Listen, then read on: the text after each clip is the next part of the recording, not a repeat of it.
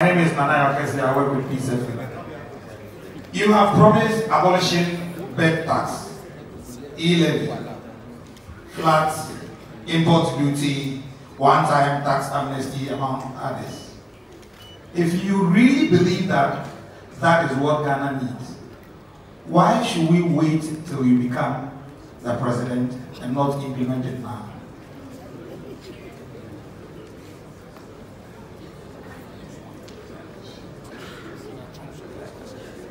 To go with this, I see something. Good evening, Your Excellency. So, my question is coming from a group of students on scholarship abroad.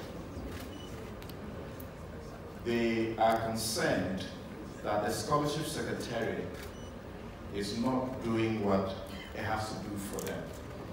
At page 27 of your manifesto, you speak about harmonizing public scholarships. And there's a purpose for it. You say the purpose is to give full visibility.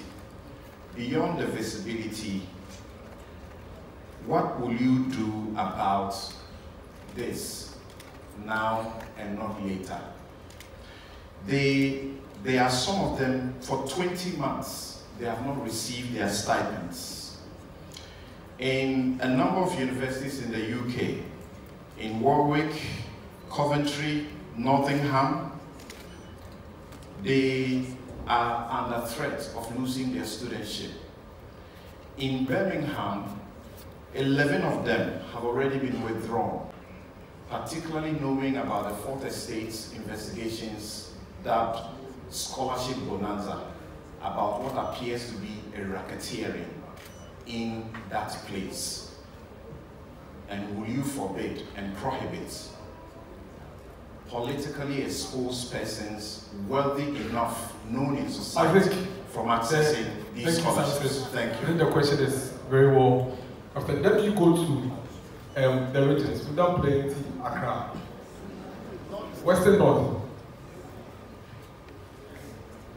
Please, in the microphone to the Western North guy. Would that Eastern do Western North, would do the other regions as well? Thank you, Mr. President. My name is Esposito Inokedusei. I work with the Beat FM. Somewhere in last year, the former President Mahama on his campaign tour in Western North region claimed Cocoa Board is on the verge of collapse. Do you believe Cocoa Board has collapsed? And what is your plans for Cocoa Board? I don't want to go deep. Thank you. Thank you. Sabi Yafe.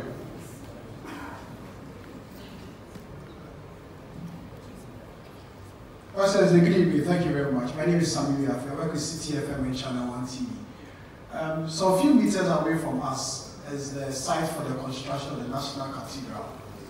We know huge sums of money have been sunk into the project. What will you do about it if or when you become president of this country? Thank you very much.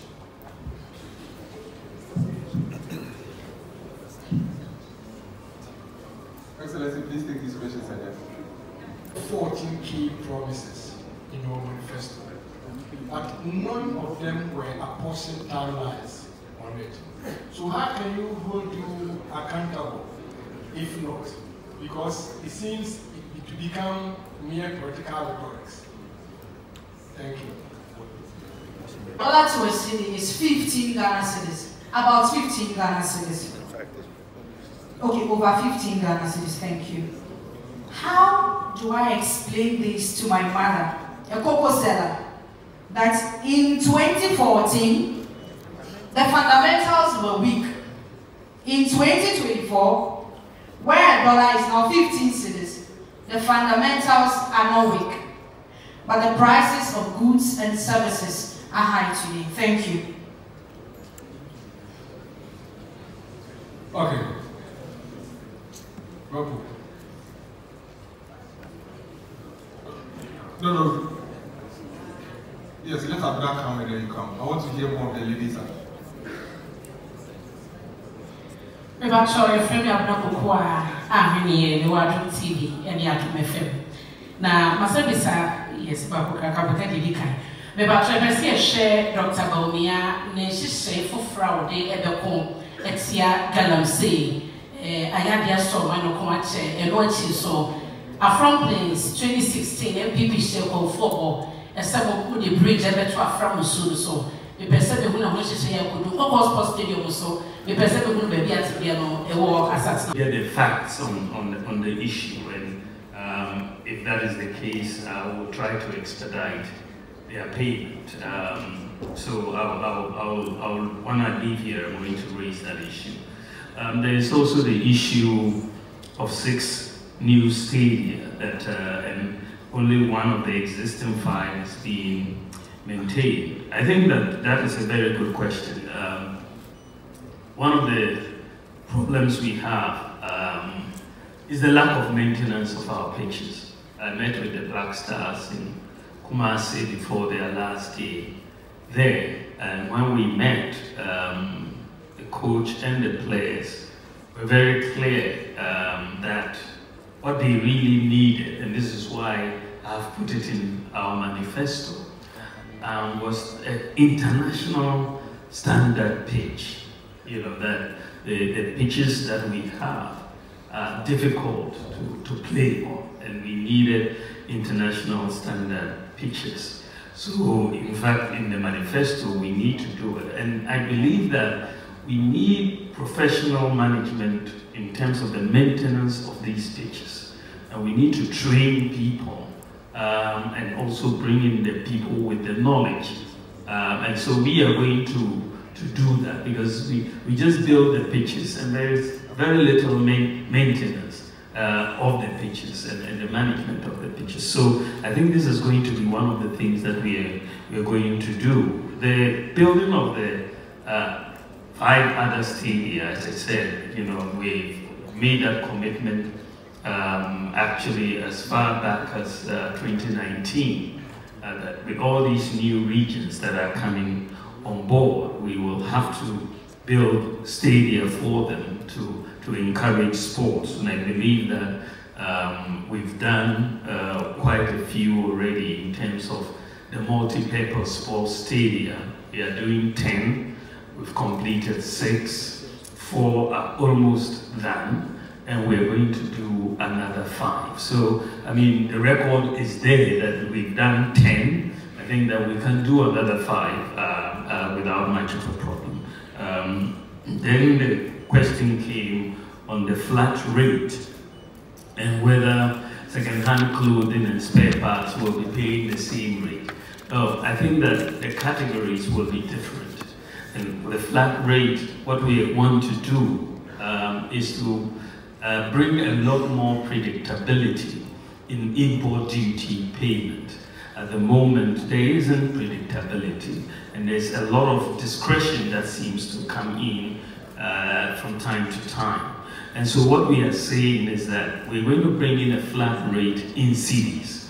So if you're bringing in spare parts, and there's a 40-foot container of spare parts, you will know exactly what the duty is for the spare parts, say 20,000 cedis or 15,000 cedis or 30,000 cedis. It's a flat rate. So when the 40-foot container arrives of the spare parts, then you know you'll pay 40,000. If you are bringing in second-hand clothing, and that is attracting 20,000 cedis duty, you will know beforehand that it will come. It's not that it will arrive and then the price will change because they will say the exchange rate has changed, so you pay more. But it will be a flat rate. So there's not going to be any confusion. Chicken will attract a different rate from, you know, spare parts will attract a different rate from rice, will attract a different rate from second-hand clothing. But you will know beforehand, before the goods actually, before you import the goods, they will all be published. And so that we get away from, you know, these under invoicing and misclassification issues. These are really hampering revenue collection. Many importers invest time in misclassifying. They'll bring in chicken and they'll say it is fish or something. But the misclassification and so on, we will have to deal with that. Then the issue about cars for teachers and what we want to do for journalists and all of that. I really believe that one of the major problems, and we address this in the manifesto, that hampers workers and livelihoods in our country is the fact that we operate a cash-based system. Unlike in the advanced world where they operate a credit-based system. So in ab initio, life is much harder if you are a teacher in Ghana versus if you're a teacher in the US or the UK. Even if you are paid the same amount every month, the teacher in the UK will consume probably 5 to 6 times more goods than you in Ghana. Why? Because they are able to obtain credit and pay over time. And so we in Ghana here, we have to accumulate cash for whatever we want to buy. If you want to buy a car and the car is costing 100,000 or 150,000, you have to look for 150,000 to pay for the car. But if you were in the UK, you'll probably be paying 1,000 every month to pay for the car, or much less. But so your salary goes along a much longer way. So one of the things that we are bringing in, as far as our manifesto is concerned, is to move Ghana from a cash-based system to a credit-based system. It's very, very important, because the reason why a credit-based system works in the advanced countries, because they are able to compute credit scores for everybody. You know, credit scoring is key to a credit-based system, because it then assesses the risk of any borrower in terms of borrowing money for a fridge or a car or a TV or whatever. So the credit scoring becomes very key.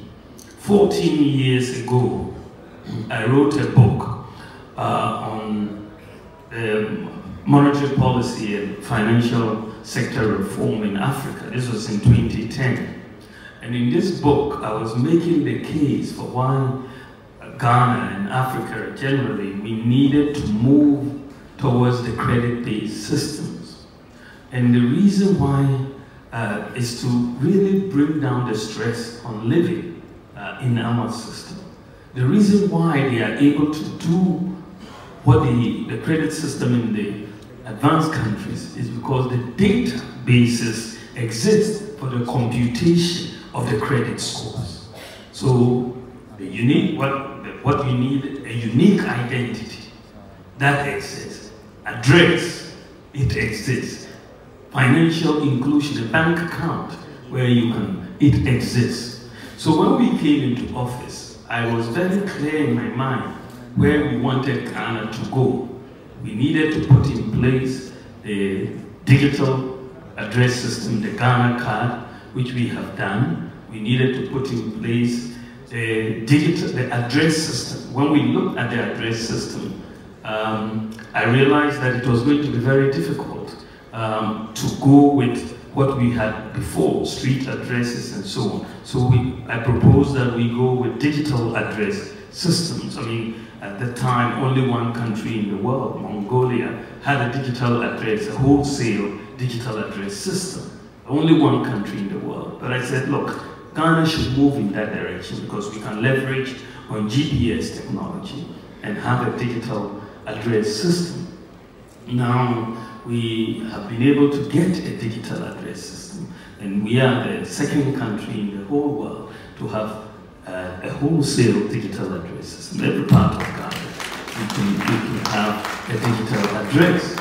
Now, then the third leg of this to allow us to get to credit scoring was to make sure most Ghanaians will have a bank account so that your financial transactions can be scored and monitored and so on.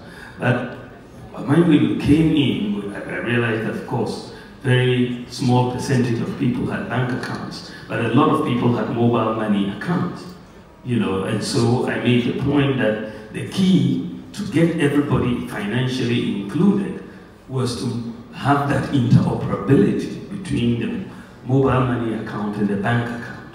And so we were able to do this mobile money interoperability. And so today, Ghana now has all the elements.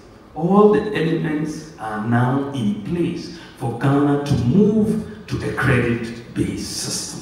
All the elements are now in place. And so we expect credit score. In fact, interestingly, when I made the point that individual credit scoring doesn't yet exist in Ghana, people were actually arguing, saying that that wasn't true, but that is absolutely true. So we are going to begin, you know, proper wholesale individual credit scoring, which would then provide us a basis so that, you know, people can buy their cars. And I mean, someone was talking about the local producers and all of that.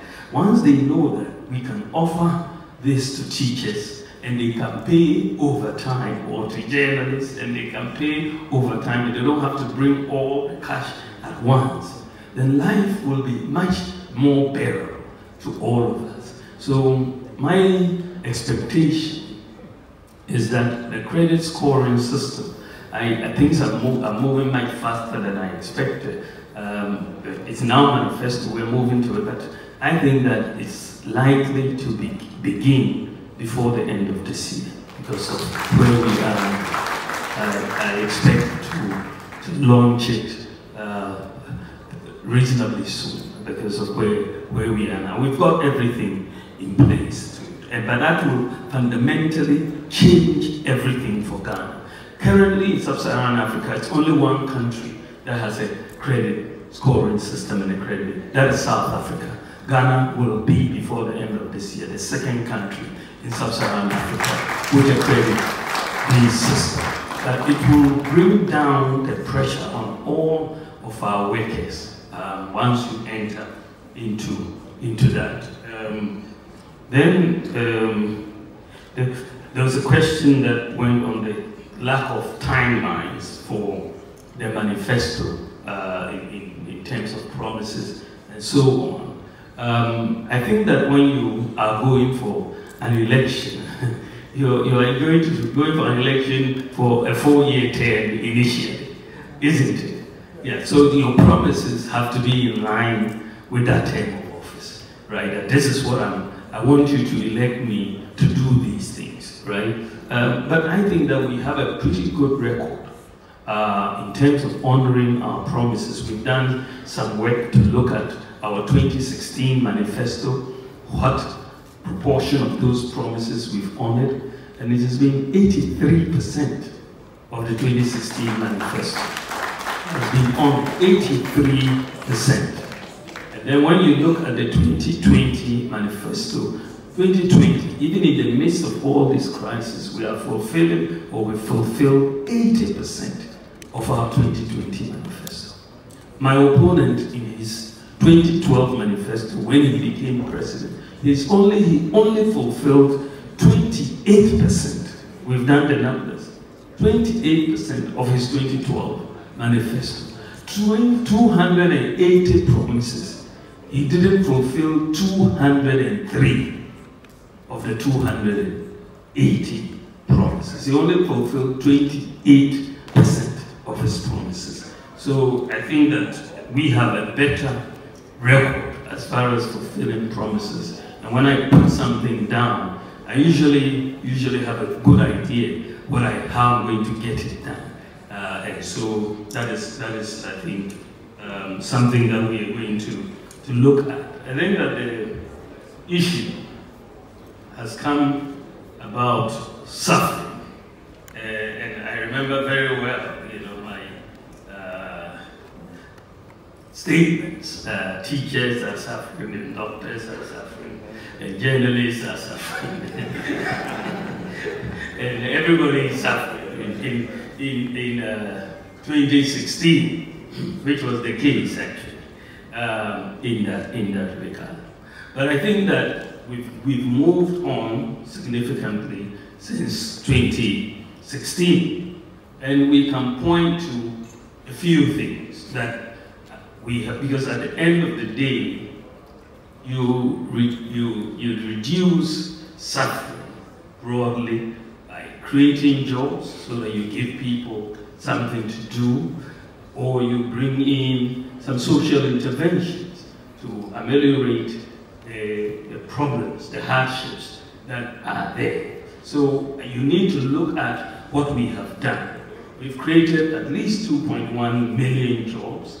Per capita income in CD terms has gone up almost more threefold. In dollar terms, per capita income from 2016 has gone up from 1,978 to 2,436. So GDP has gone up, per capita income has also gone up. As I said, you know, we've kept all public sector workers employed. We didn't lay off anyone during the COVID, and we have done that, and we kept the lights on. We suffered so much from doom, so everybody was suffering from doom, so but we have kept the lights on for 8 years.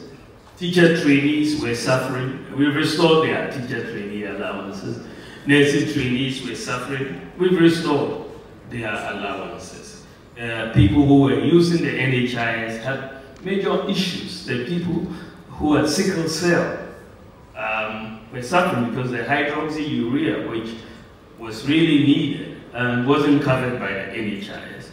Today it is covered by the NHIS. Today kidney dialysis is covered, as well as childhood cancer was also covered. You also see that for the people, the issue of rent advance, the National Rental Assistance Scheme has come in to really help in that. During COVID, we gave free water for a year, free electricity. For people in the rural areas and remote areas, we brought in medical drones to deliver medicines, vaccines, blood across 2,694 health facilities. And even recently, when there was flooding because of rain in the front plains, we had to get the drones to take examination papers over there, which were not initially. Parents have now had the benefit of free SHS for 8 years, have had the benefit of free TVET, and therefore the suffering of a lot of parents in paying fees has also reduced. School feeding, when we were coming in 2016, only 1.6 million children benefited from school feeding. Today, 4 million children are benefiting from school feeding, more than double. We have also absorbed the examination fees for all students, for BEC and WACC examinations. And then, as I said before, we've doubled the number of student loan recipients from 30,000 to 58,000. We've introduced the no guarantor student loans. A lot of students who were suffering, looking for guarantors, now just need their Ghana card and they will get it. You know, so we've done quite a bit. We brought in one constituency, one ambulance, and we procured the ambulances for many of our constituencies or many of our districts. And also, if you look at the small and medium enterprises who had major problems in accessing funding, we provided funding over the last 8 years to 444,000 SMEs, 1.4 billion Ghana cedis, which has been quite significant by any account, and very historic in that regard. So I think that yes, the suffering is there, but we've done a lot of social intervention to ameliorate that suffering. It's not gone, but at least we can point to things that have gone in to reduce the suffering of our people. I mean, even renewing national health insurance card was a problem.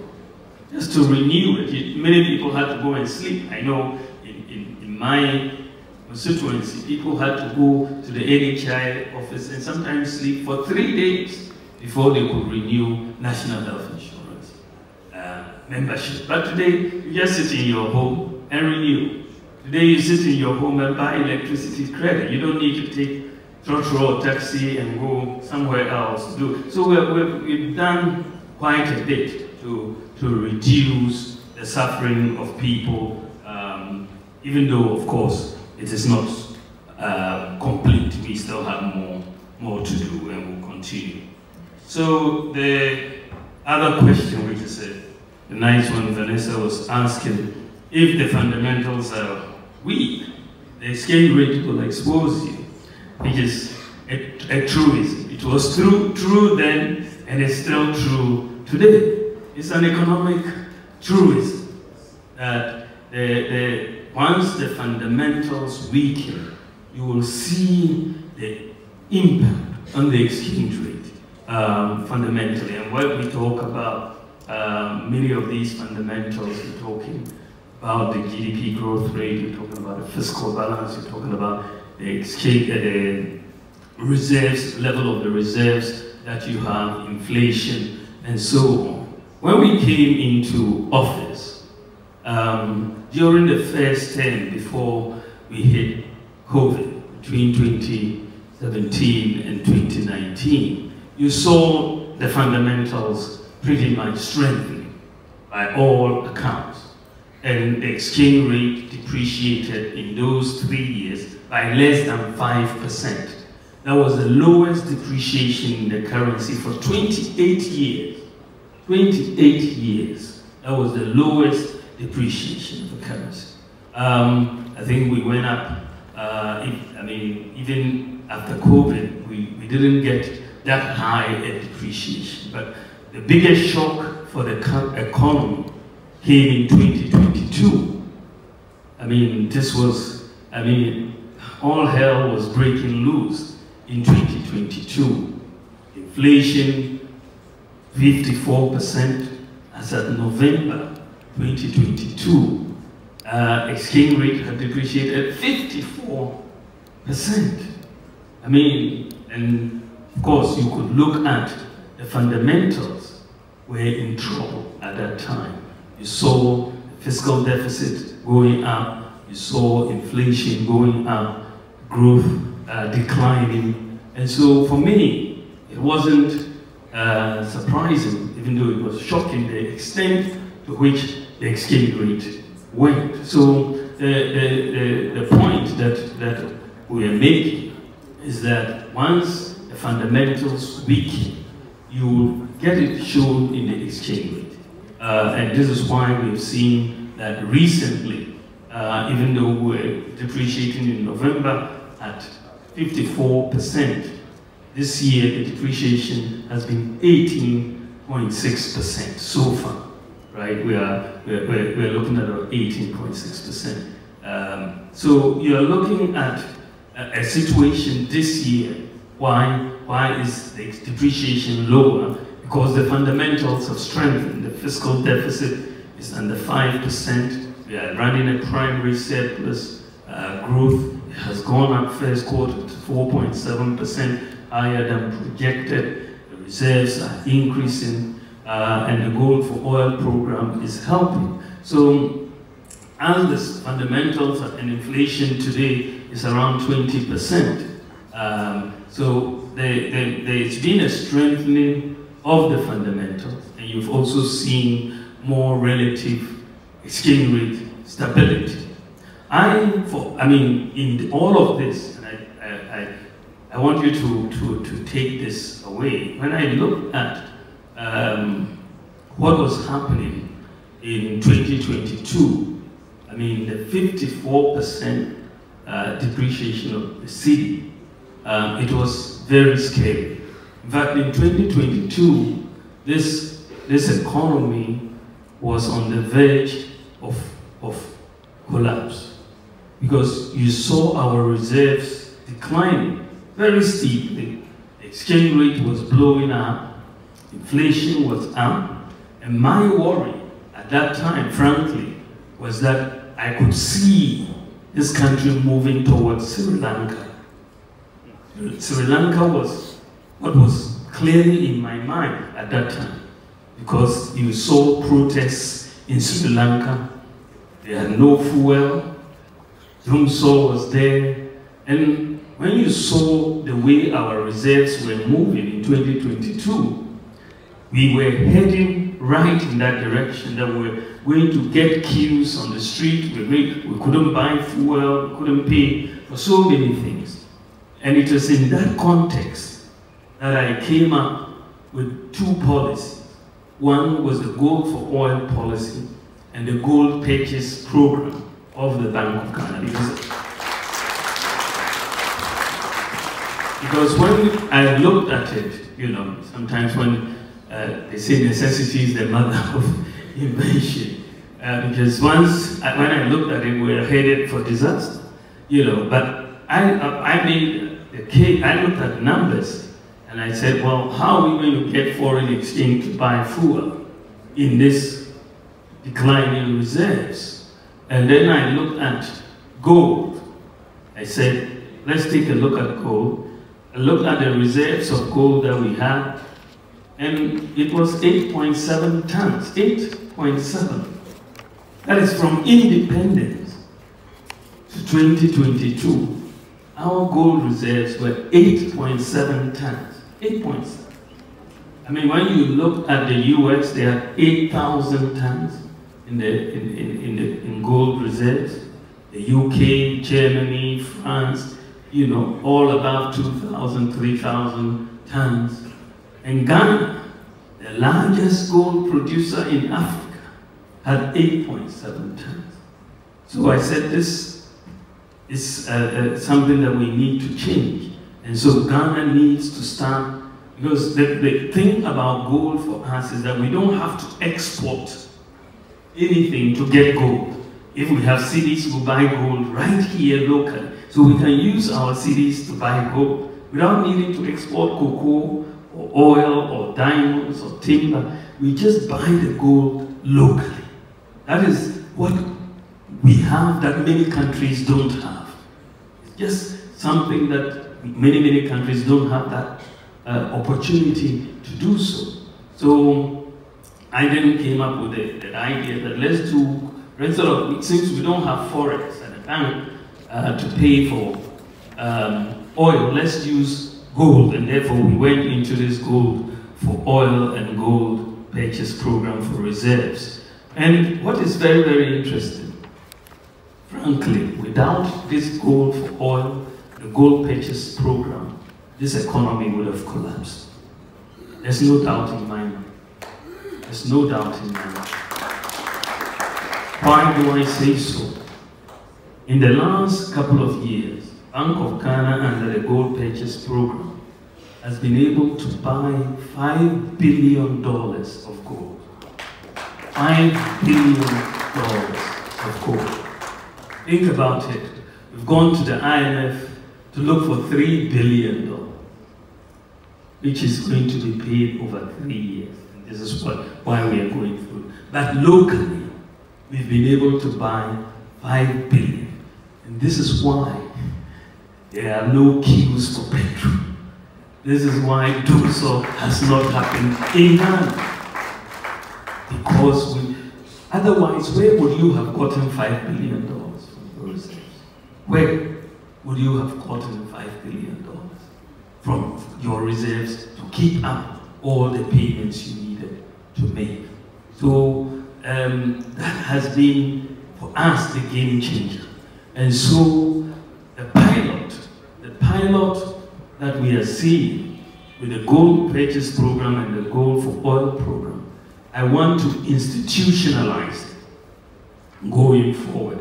And this is why by the grace of God, when I am president next year, we are going to institutionalize this.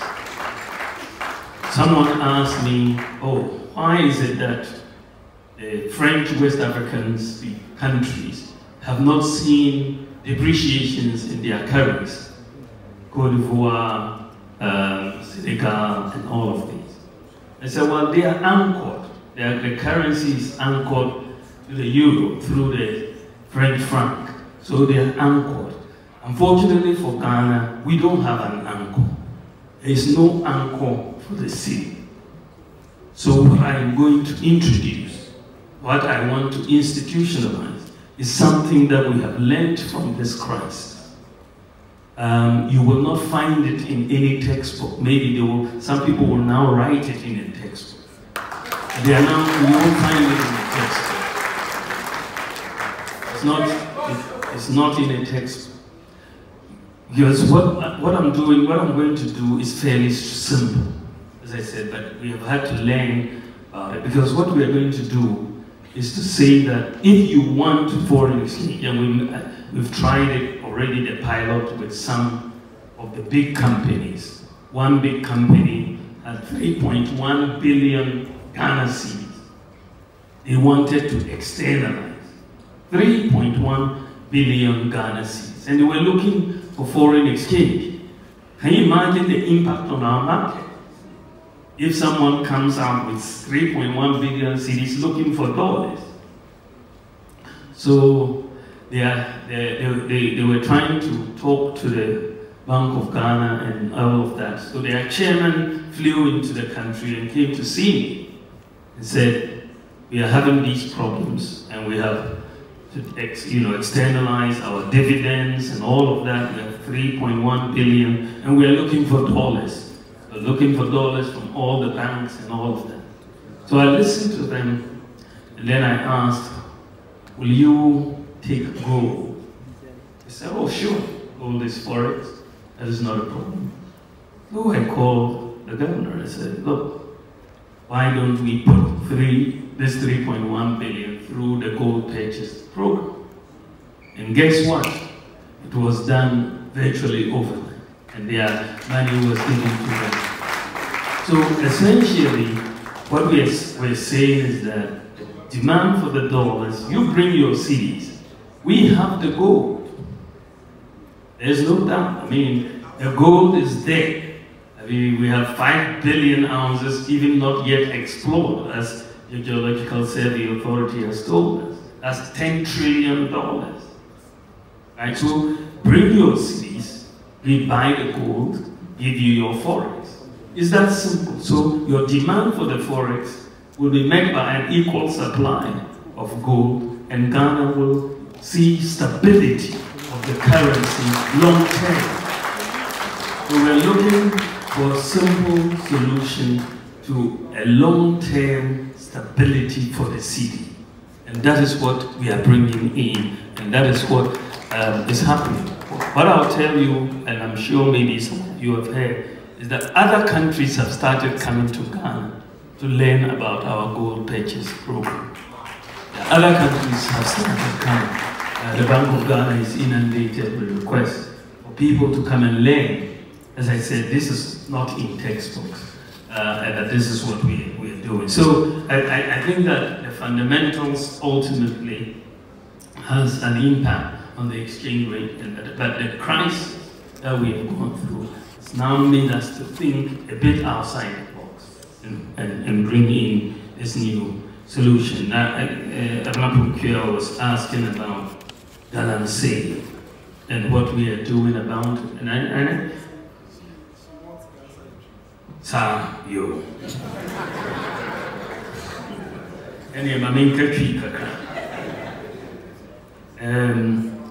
Galamsey, no, I said it by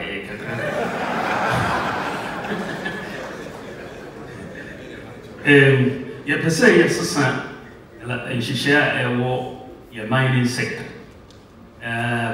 Say, Galamsey for only need payment licenses.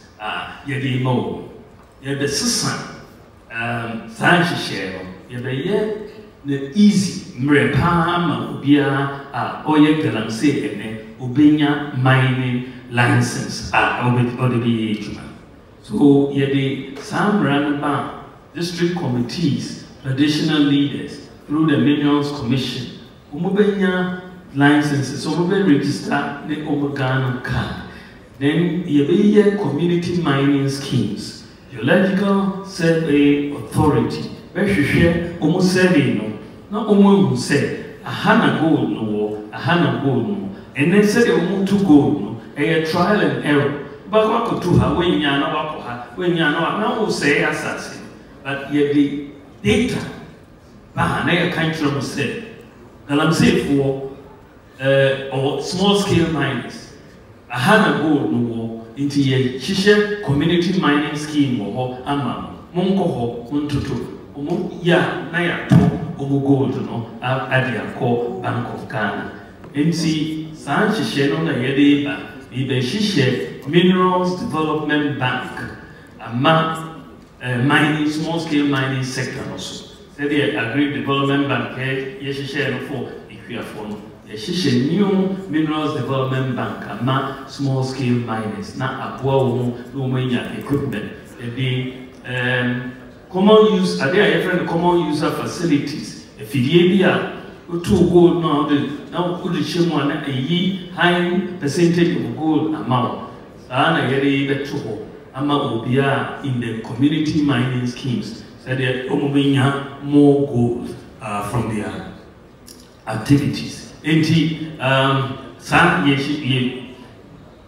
share basua mimi said galamse ventures VNCZ obia excavator na yashino na or whatever san you know a ventures na diako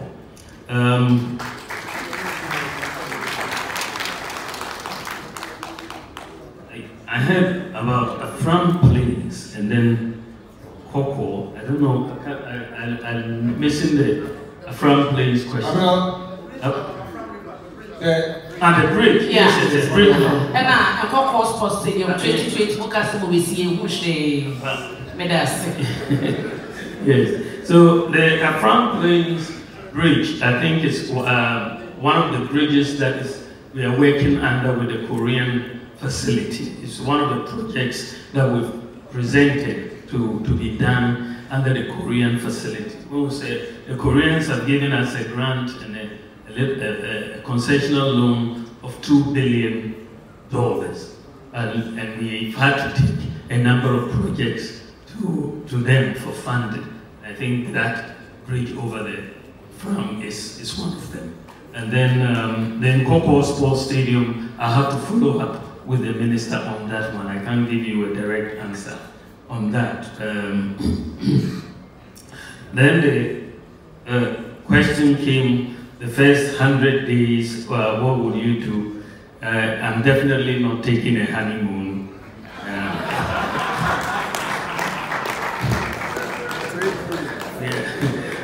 We're going to get straight to work to put things in place. I think that for me, the focus is on jobs.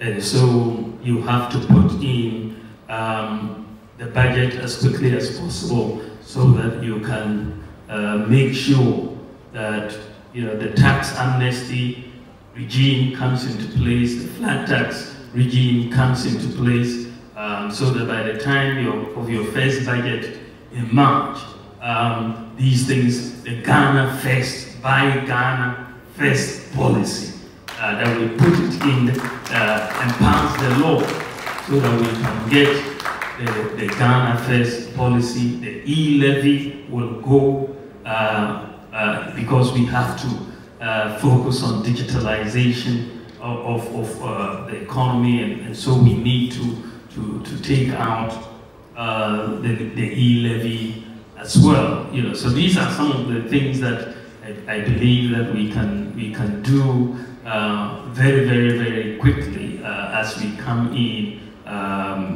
within the first 100 days. But I think that we are going to be very, very hard at work to look at things that get business moving. The tariff structure for the businesses, commercial versus residential, we have to look at it. The flat rate regime has to come in immediately. Those things that will get business moving very quickly to create the jobs are the things that we are going to do immediately, so that we are serious about business and serious about job creation. Thank you very much.